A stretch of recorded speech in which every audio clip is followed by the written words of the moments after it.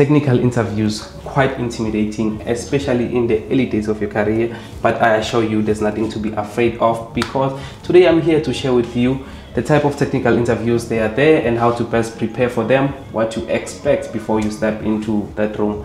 I've done a couple share of technical interviews in the past few months. If you've been following the channel, you've seen some of them were losses, some of them were wins. So without wasting your time, let's get into it. Okay, let's get into the technicality. From the first time the company reaches out to you, you might have a short call with the recruiter or HR just to gauge your skills and see what you've worked on and see if you are worth the engineer's time, to see if the core skills align with the job post before you get into the technical side. That usually lasts about 30 minutes to an hour if it's extreme, just a bit of a chat, finding out what you stack, this is what you're looking for, just to align, not technical at all. And then if you're successful from there, you're gonna get into the assessment side of things. So this can vary between company to company. You might move into an assessment or just straight up into an interview. Okay, what do I mean by assessments? As I did mention, companies do it differently. Some of them, they will give you an assessment where you actually have to do the kind of lead code, solving algorithms. They'll give you something, maybe data manipulation or a string, just to see how you solve a problem. So some of them might do it live. They might join on a call with you and you actually have to share your screen and they give you a problem and you code along, let them know what's going through your head and all of that. And some of them, they might give you like a platform to go like test Gorilla, and then you'll go there, you open your camera, you go through like a couple of multiple choice and also like an actual problem solving. There's gonna be an editor there that you're gonna write through, but you can't open any tab on the other screens, and then if you do, it's gonna close off and kind of disqualified. So that's the first type of assessments. That's the kind of live coding while like kind of solving a question on an algorithm, if I should put it that way, kind of functional programming at the same time. Then we have the second one, which is the take-home assessment. This is usually a bit tricky. I prefer it, but the company will give you an assessment. They're gonna say, go create kind of an app, maybe give you the requirements, share a document with you, like these are the requirements, go build something like this, use the technology like this, or you are free to use whatever. And then they'll give you a space, like maybe a week or so. This, I've talked about it in my previous video. I was given a week to do kind of like a smaller full stack and consume an API of theirs just to see how I do the integration. So this is going to be purely based off what you're going to work with, just to test if whatever that you're doing is going to be up to standard. The way I'm saying this is tricky, it's because this, if it's in an intermediate level, it's not about how easy the app is, it's about how you structure your architecture, your folder structures, how you actually consume the API. Is it also you also practicing like the solid principles, the principles in programming? Is your code clean? Are you not repeating yourself? These are the things that they look at. They are not necessarily looking for you to complete a project. Anyone can do that in this day and time. And after that, you'll have to submit it maybe via a zip folder, or you have to push it to GitHub, and then they'll go through, the engineers will go through, and then they'll invite you back.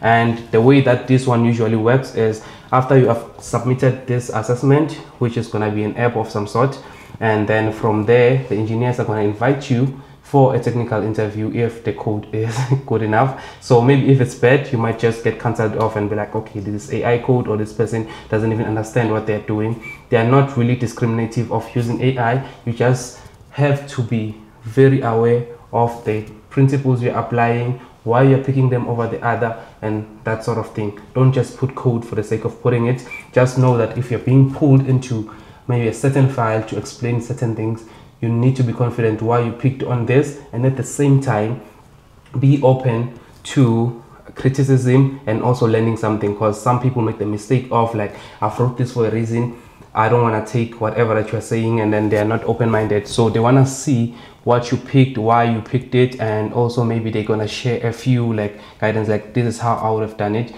which is really actually crucial. You learn a couple of things.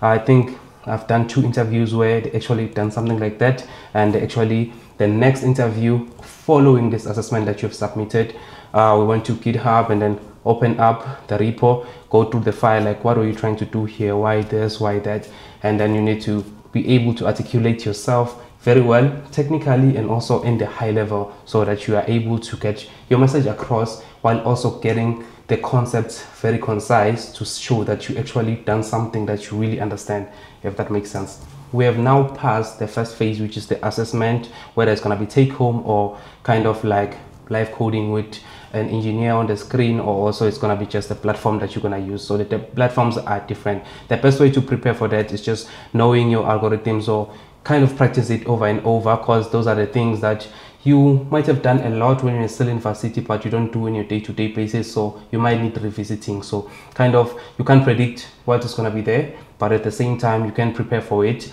You can be able to know if you're doing C#, knowing your link is going to be very advantageous. Knowing why you will use a string builder instead of a string, and also those kind of things. It's like the basics, revisiting the basics is going to be crucial for you, and just practicing like problem solving, because that's the thing that is there. Because the problems might not be the same exactly, but the way you approach them really the same, because might use a loop there, they might want you to do something like maybe a binary search or something like that. So those are the kind of things, so you need to just practice on that. There's no way of just, I know what they will give me, I'm just gonna ace it. Practicing, and then you get there, the problem solving, the patterns that you have used before, then you're gonna be able to solve them. That's the best way to prepare for that. A take-home assessment, as I did say, make sure you understand what you're putting in your code, and also be aware of the structure that you do. What does the company really use if they're using C#, and based off the interactions you've had before and the solutions that they say they build, how do you think they structure their stuff, and the best practices, I guess. And also putting everything for a reason there. Don't just put stuff for the sake of putting it. Being able to explain your code, because it will come back to you.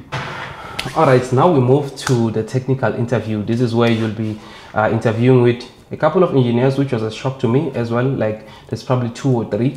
And then if you did the first assessment where you did the live coding, most likely they won't ask you about the approach, because most of the time you'll be coding with them and you'll be explaining through, if it's gonna be like with an engineer over maybe a Zoom or Google Meet, then there's no need for them to ask you why you did that, because you'll be explaining yourself. And then if you did the other one where you actually take home assessment and submitted it, this interview is mostly going to be based off what you submitted, going through just to pick your mind to see what's happening. So this is the second interview now. And then also while they're picking through, they'll be applying some principles like the solid, dry, whatnot, clean code. They'll be just trying to pick your mind, like, do you even know what you're doing here? Is this what you meant, or this is what you mean? So that's the kind of interview you might get after that one. And if you are coming from the other assessment, which was like they won't ask you about, most of the time it's gonna be just a back and forth talking about your project, and then also do you understand solid, asking you a term maybe in C# that could be like, what in this case, what would you do given this kind of a situation, you want to consume an API and whatnot, what would you use? Maybe in JavaScript, how would you listen for an event, or how does it actually, what's the difference between React, like why would you need React over just normal JavaScript and HTML? So just basic thing. Maybe they also ask you RESTful APIs, but that's more on the entry-level side. So for that one, it's just kind of knowing the general knowledge, and also the basics when it comes to, yeah, they also ask you object-oriented programming stuff as well, so that's also good. So just reading, watching a couple of videos there, just to make sure that you really understand what you're talking about, understanding the principles, when do you need one and when not. I don't think this is the hardest one. I've personally find this one the easiest. I think this is the easiest one, because it's just a normal conversation. You explain what's object-oriented programming, why is it important, what are the 4 pillars of it, and whatnot. So that's the kind of conversation that you might have if you have done the live coding one, the lead code kind of questions. And then the other one, they might be asking really about your code, like what's really happening.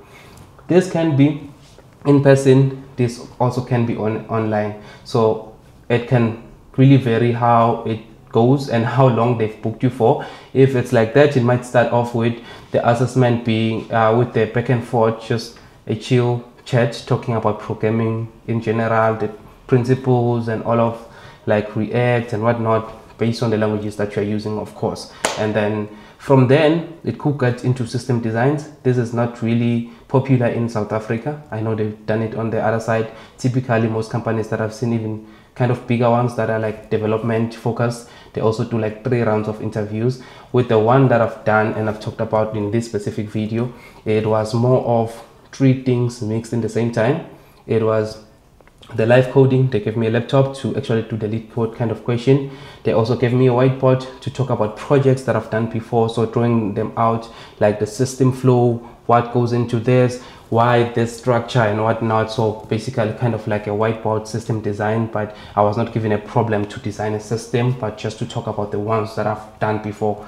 And also after that, we did a live code review. They put some JavaScript code that was doing some certain functionality, told me this is what the code is doing and how would you then fix it up. And then from there, I think it's basic knowledge of what you apply every day in your job. I guess when you are writing code before you send a pull request, or when you are reviewing it, what things you will consider. So those are the things that you would have to take into consideration. I don't think there's a way to best prepare for it, because this is basically your job. This is what you do on the daily. I think this was also an easy interview in terms of that portion.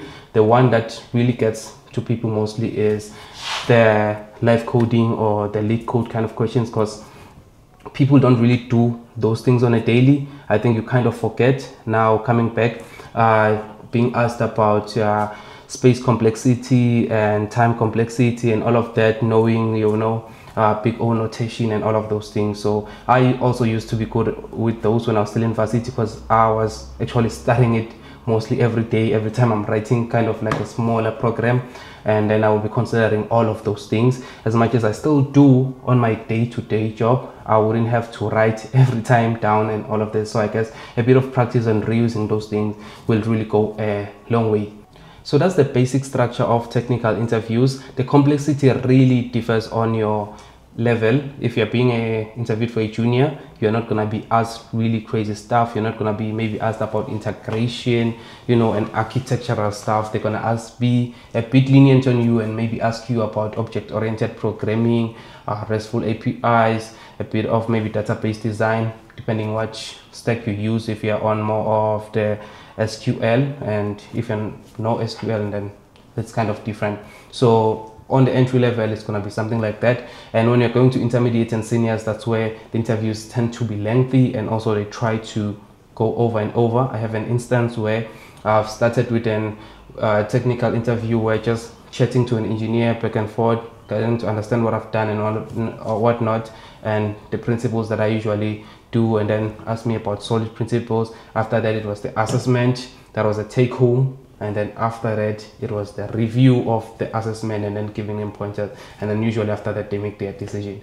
I know big banks, they might have more interviews, and they might be more of the Western kind of interviewing process. But basically, all of this is what South African market usually have. And to best prepare for it is just to read up when it comes to the technical chat, when it comes to just talking to an engineer, finding out what you use and the principles you apply and those kind of things. And I think it becomes less intimidating the more that you do it. So I would say the best way to prepare for it might be to actually interview with a company that you don't mind getting an L from. So if you lose, you don't really care. So that will give you kind of a boost to say, you know what, I'm going, whatever happens, whatever it happens. And also doing mock interviews with your friends also helps. You can just also go to HackerRank, sign up, and just be answering those questions, because as much as you might not agree with the method of using the lead code kind of questions or the HackerRank kind of questions, but it is what they're using. You need the job, you need to still do it. So why not just go there, solve a couple of problems if you have spare time. And the other stuff is just getting better at your job day to day, and then you'll know better what to use, get some mentorship from your seniors as well. Whatever they put in your code reviews, make sure that you stick it up here, and then you can reuse it next time, because most of the stuff when it comes to talking to the engineers, and it's not like live coding, it's just going to be general stuff that you do on your day-to-day, and it's less intimidating after some time.